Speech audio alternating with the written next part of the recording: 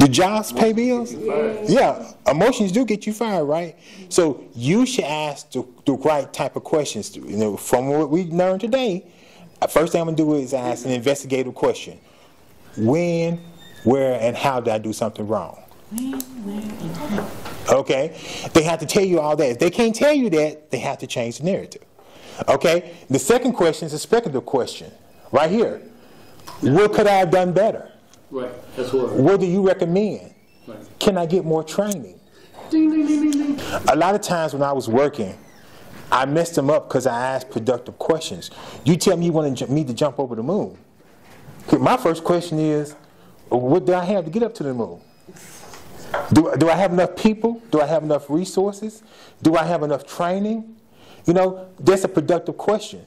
So you have to ask that type of question because people can put unrealistic expectations on you, and how would you respond to it?